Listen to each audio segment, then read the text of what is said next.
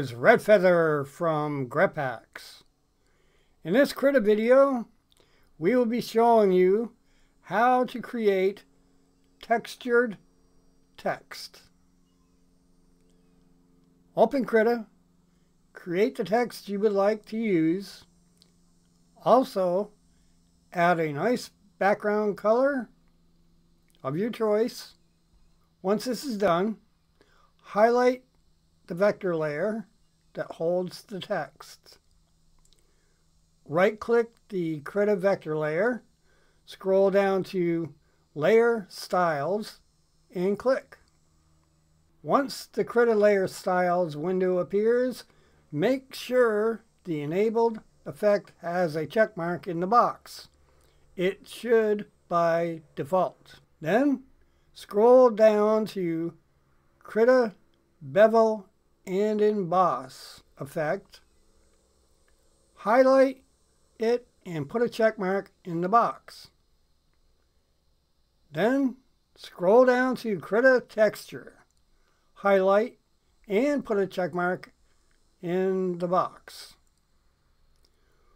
Once this is done in Krita, notice the function page to the right and how it has brought forth patterns. This gives the ability in Krita to use any of these beautiful patterns as a texture for your text. And if you have watched our prior video on how to make your own fill pattern, you could use yours. Let me resize our text in order to give you a better view. What I like about this Krita feature is how it updates, allowing you to see the different patterns so as to decide what look you would like for your text. Also, as you may have noticed, although I started out with red text, as I add different Krita patterns for the texture, our color becomes offset. There could be a couple of reasons for this. For example, some Krita patterns are developed with color and some just black and white. This is one reason, but there are more. So, let us take a look at what happens if we change the color of the text and as we apply the Krita texture, a similar offset still occurs. Once you have found the Krita texture you would like to use for your text, click OK. This will return you to the canvas. Once back to the Krita canvas, go to Layers, adding another layer.